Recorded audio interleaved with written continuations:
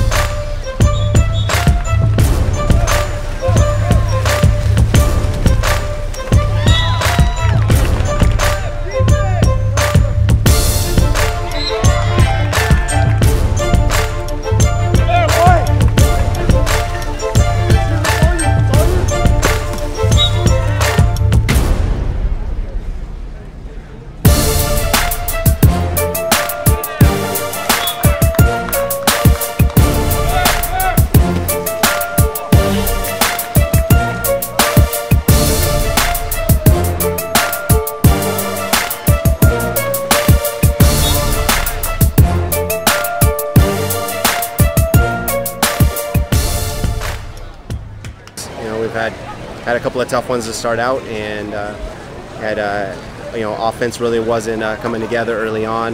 Defense still had a few things we needed to sort out. Same thing on our transition, and that's been our focus for last week. Just really the foundation's there, but really just trying to start working out the kinks. And we knew going into this game that we're using this as an opportunity to really fine-tune some stuff, getting ready for LMU on Saturday. So guys came out fired up. They were ready for a W. They needed it, and so from the first whistle, they never pulled back.